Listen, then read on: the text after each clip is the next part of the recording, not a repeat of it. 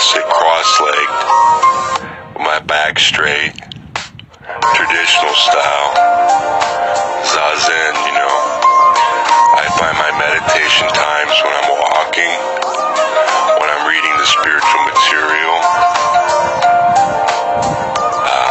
Every day now, most majority of the day, I am thinking law of one.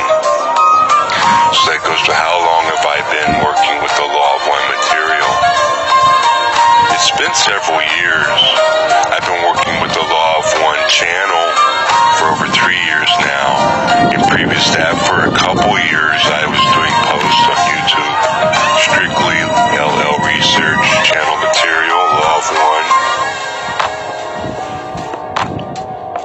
That's still kind of ongoing. I don't put as much work into it now for the Facebook group. How did I start young? No, I started in my 30s.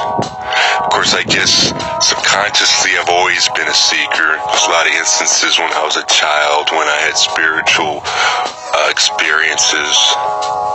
I remember vividly, I was very young, being in my room by myself, and started thinking about the universe, and but then I started thinking, this is such a grand thing. What is it? What if I didn't exist? What if I just didn't exist? And that's a pretty scary thought. So that's always been there.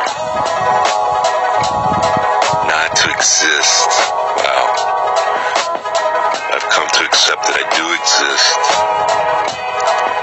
And that I'm part of the infinite universe, infinite creator. And in that I'm part of that infinity.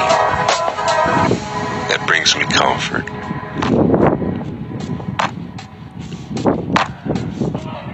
How did you find the law of one? I'll be honest. I grew up in the 90s, and I did pretty good growing up. You know, I was a good student. I always went to school. I grew up in a good home. I grew up with a lot of different people, because I grew up in Los Angeles, in Pasadena area.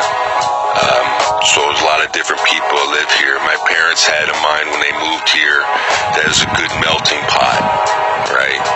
So I am multicultural in that ways of getting along and being, you know, it's all good being with all different people of all different cultures. And also I love people of all different ages.